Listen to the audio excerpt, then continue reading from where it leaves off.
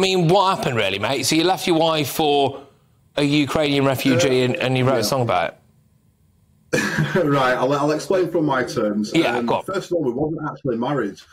She changed her name by a deed poll, just so we had the same surname on the birth certificates. But there was a lot more things underlining before, obviously, we went to the media started picking up on things.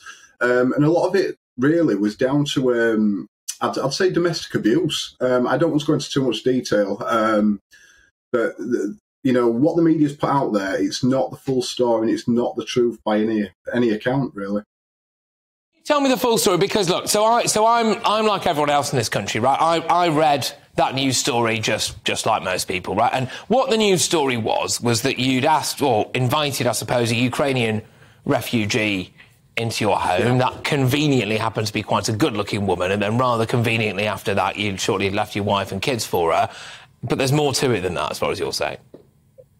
Of course, yeah. I mean, when the article went out on the news, they posted that I'd only known this Ukrainian refugee for 10 days.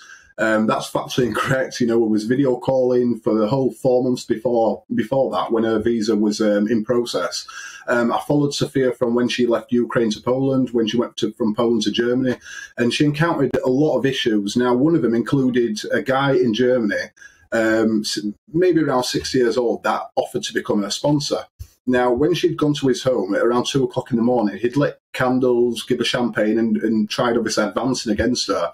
When she's rejected these advances, he's then thrown into the streets, and she's been living rough in Germany and moving from hostel to hostel and things like that. And she also developed an eye infection while she was over in Germany.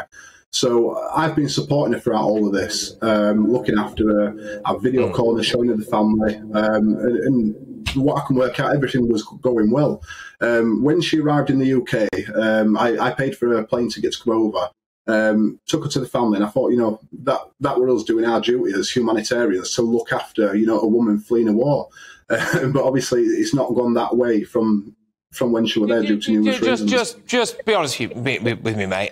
Man to man, did you fancy her before she moved in?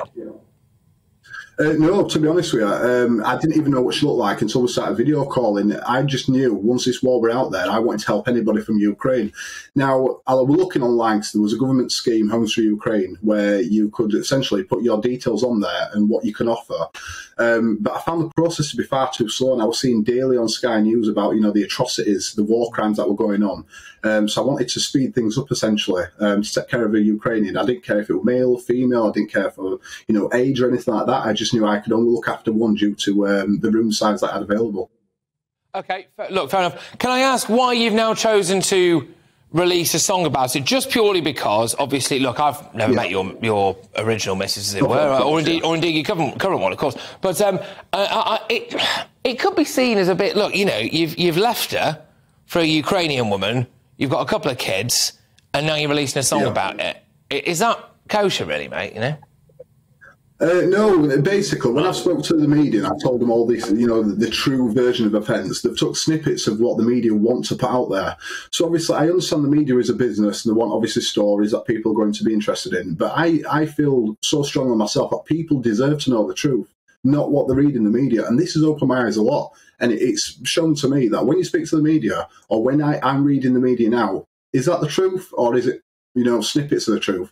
Now, every time I was explaining to different medias the true scale of events and why we were left, they were putting partial stuff in there. So I thought, if I release a song, it's something I've always done as like a hobby, then it's direct from me. There's no editing, there's no cutting things out, and that's the reason why I put this song out there. Now, there's a lot of legalities why the media couldn't post what I was telling them, which is, you know, it's understandable. But they painted a picture like Sophia's come over here, she's met me, we've known each other 10 days, and I've like she's a home wrecker.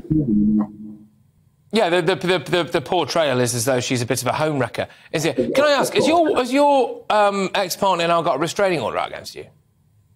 Well, basically, I used to see my kids pick up 1-2 times a week, and when I'd go up there, she'd have her and her friends there trying to intimidate Sophia, to try to come up to the car, causing damage to my vehicle. And because of this, I said to her, OK, if you want to play games like this, I will apply for a court order, which I did. So I I applied for a court order, sent paperwork to her house, and when I've done this, she then applied for this restraining order, just full of lies, trying to explain that I've been abusive to her and things like that. So when I went to court, I then explained to the court that, you know, I haven't been to her house for 2 months. She's not allowing me to see the kids. If you want to give her that restraining order, you're more than welcome to do so. It won't affect my life if it helps her sleep at night.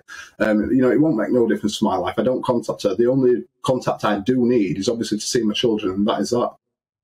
Tony, I've got to be honest with you. I mean, the press portrayal of this obviously did not reflect you in the best light, right? Okay, and I think you know that as well as you know that as well as anyone. Okay, I must say, obviously, I don't necessarily. It's not my place to agree or disagree with what you've done. It's your life, mate. And let's be honest, no one's squeaky clean, Tony. Right? No one is squeaky clean at all. So there is that.